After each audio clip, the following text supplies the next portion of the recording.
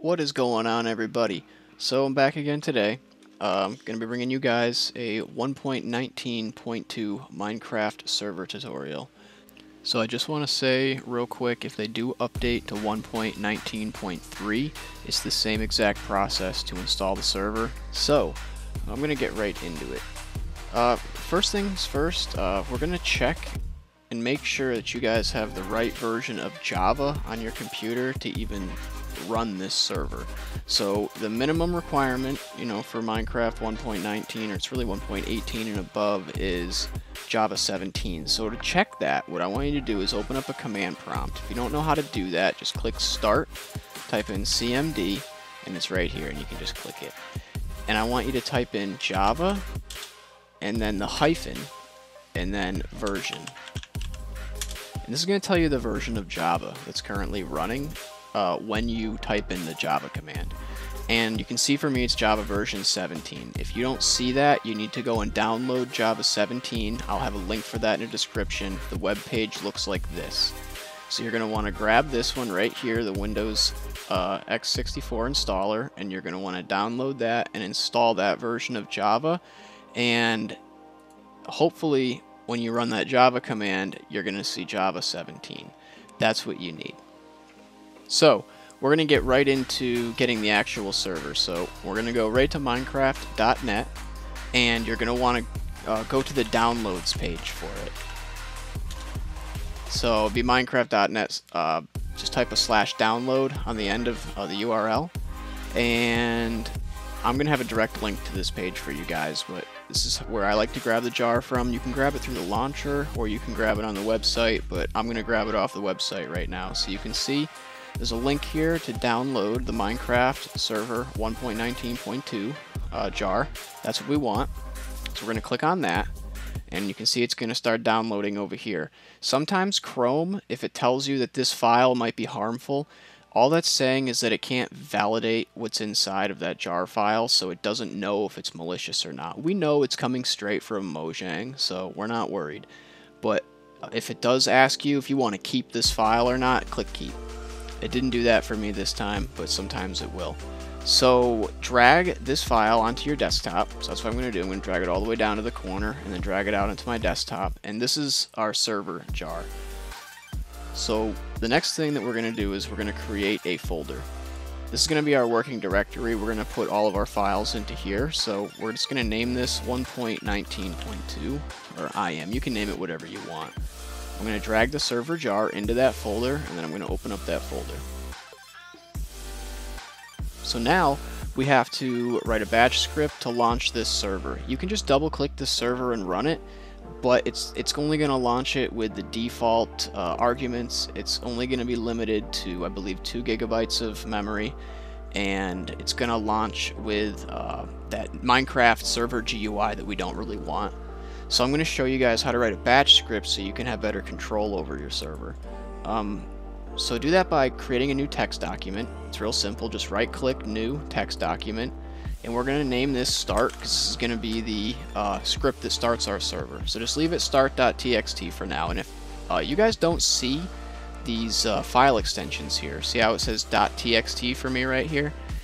Make sure that in the view tab at the top you have file name extensions checked. If you don't have that checked, see how it won't have the .txt or the .jar on the end? You're going to want to see those because in a minute we're going to change the .txt. But for now, just open this up in Notepad or whatever, and we're going to type in a command here, and it's going to be the Java command. So we're going to say Java, and then we have to figure out well, how much memory do you want your server to use. I'm going to start mine with 2 gigs, so that's 2048 megabytes. So I'm going to say XMS, which is going to be the initialization amount. I'm going to say 2048 megabytes, and then I'm going to put the same amount in for my max memory, 2048 megabytes, and then I'm going to type tac jar because we're trying to open up a jar file, and this next part is quite important. This is what trips a lot of people up. The next word that we're going to type in this command right here needs to be this file name, because we're telling Java to open a jar file with this amount of memory, and then we're telling it the jar file to open. And the jar file that we want it to open is called server.jar. and it's right there. So we can just type in server.jar. And that's basically our whole command. We're going to add one argument to the end of it called no-GUI. That's going to pass this to the server jar so that when it does start, it doesn't launch with our Minecraft server GUI that we don't want to see. That's just going to save on some resources because we can literally do everything we need from the console. And then add a pause. Just hit enter and then add a pause on the next line with only one P. And what that is going to do is if there's an error at all when we try to run the server, instead of the command window just opening, erroring, and then closing, and you not even knowing what happened, it's going to pause after the error. So it's going to let you read all that text that pops up, and you'll be able to make sense of what happened and fix the problem. So I'm going to leave the pause in there, and then we can go File, Save, and then we can close this out. And the next step's kind of important. We want to rename this txt file. Okay, we want to take the txt off the end of it, and we want to change it to start.bat and hit enter. And it's going to say if you change a file name extension, the file might become unusable. Are you sure you want to change it? We know what we're doing, so we want to click yes. And now you can see that this is now a Windows batch file instead of a normal text file. So now when we double click on this start.bat, it's going to run that script we just wrote, and it's going to launch our server. So we're going to go ahead and do that now. And you can see in the console over here, this is called the server console, and it's doing a bunch of stuff. It's unpacking a bunch of files. If we look over here in our folder, you can see that we now have a libraries folder, a logs folder, a versions folder. It spit out a end user license agreement.txt. We're going to have to go in here in a second, and then you can see it also made a server.properties file, which is where we can go in and configure a bunch of settings for our server.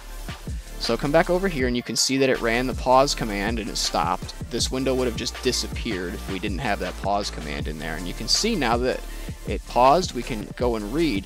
You need to agree to the EULA, the End User License Agreement, in order to run the server. So we have to go to that file that it created over here, and it says for more info. And then it hit pause, click any key to continue, and it should close out this window.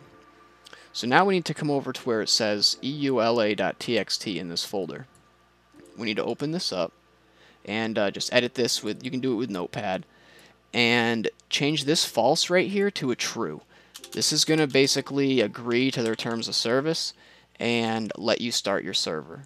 So save that. If you want to go and read it, you can go to this link right here and you can actually read what you're agreeing to.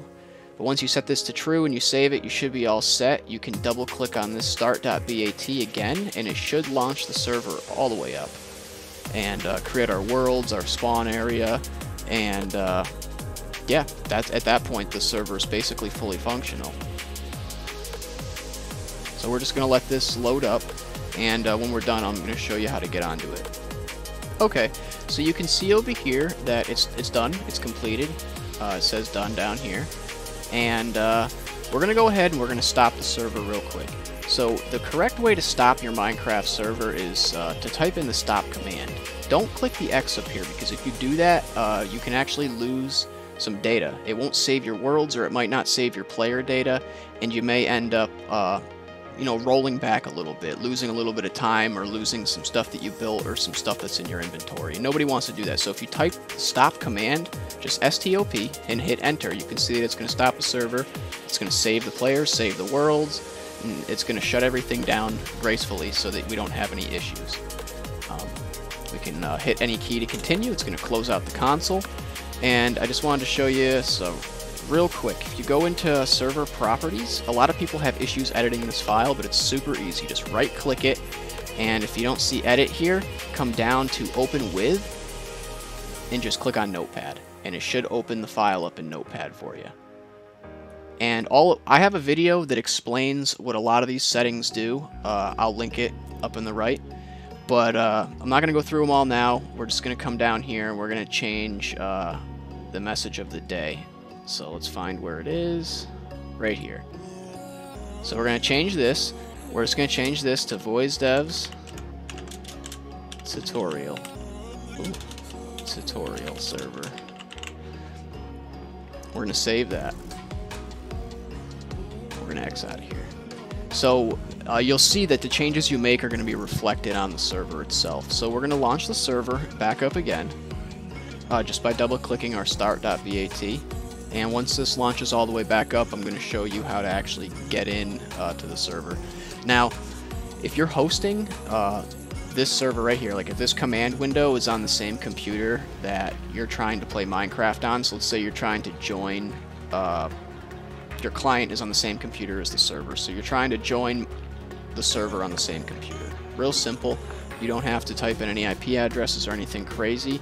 You can just type in a 0. I'll show you how to do that in a minute, but because I'm hosting this server on a virtual machine, I'm going to need to get the IP address of this computer, this server. So I'm going to show you how to do that real quick. And it's super simple. You have to open up a command prompt again. So type in CMD and open up your command prompt. And just type in ipconfig. Just like that, and hit enter. And you're going to see down here, it's going to say IPv4 address. And this is the number that we want. 10.0.0.123 is the number for me. It will be different for you. So you need to make sure you go in and check this if you're trying to connect to your server from a different computer. Yeah, I just wanted to make that real clear. But since the server's launched all the way back up, we can go hop into our Minecraft client and we can try to join. Okay, so now we're in Minecraft. You can see we're in 1.19.2. So if we go into multiplayer, and you can see I already have the server added here, but if I delete it and we want to re-add it, here we go. You can see I'm going to type in the same IP address that I got out of that command prompt. So it would have been 10.0.0.123. And that should be the IP address for my server. It's going to ping the server, and look, it's going to respond with Voizdev's tutorial server, which is what we had typed into the server.properties file. So you can see that that's reflected on the server now. And if we double click on it, we should be able to join the server, no problem. So it's going to sign me in. And look, we are on our very own Minecraft 1.19.2 server. So a lot of people ask me, alright, I have my own server set up, now I want to get creative mode, I want to have cheats, I want to do all this stuff. How do I set myself as a server operator? Because if you try to type in, I don't know, the game mode command right now, it won't let you. See, it's gonna say you don't have permission, or it doesn't know what's going on. But what we have to do is we have to give ourselves permission to use that. The way that we do that is we have to go back to that server console I was talking about. So I'm going to hop back over to the server console. Okay, now that we're back at the server console, we can type in the command OP and then the username of the person you want to set as an operator. For me, it's Voizdev, so OP Voizdev, and it says made Voizdev a server operator. So now if we go hop back to the Minecraft client, you can see that in the chat it says server made Voizdev a server operator down here. So now if I try that game mode command, I can set myself to creative. So that would be how you give yourself cheats, or you set yourself to operator status on your own server. So the next question I usually get asked is, how do I get friends on my server? Well, you usually have to port forward, and what that means is you need to have administrative access to your router, because what you need to do is allow connections from the internet to come through your router and be forwarded to the Minecraft server itself, so that when people connect to your network, they are able to find your Minecraft server. This takes a little bit of networking knowledge, and I do have a video explaining the basics of that and exactly how to do it. I'm not going to go into it here because it's a little bit out of the scope of how to set up the actual server software itself, but yeah, it's also a little bit different depending on what router you have, so it's hard to make a tutorial that will satisfy everybody. But I do have one for Xfinity, and I do have a basic explanation of what port forwarding is and why you need it, and I will also link those in the top right and in the description. If this video helped any of you, be sure to leave a like, subscribe for future videos. If you have any questions or comments, leave them down below. I'll try to get back to as many people as I can. I also have a Discord server you can join if you have any questions. I have a tech support team in there that will try their best to help you out. I also run an Anarchy server called TQMC. The IP address is tqmc.org if you want to join. I'll be updating that to 1.19.2 very soon. And yeah, thank you everybody for watching, and I will see you in the next video.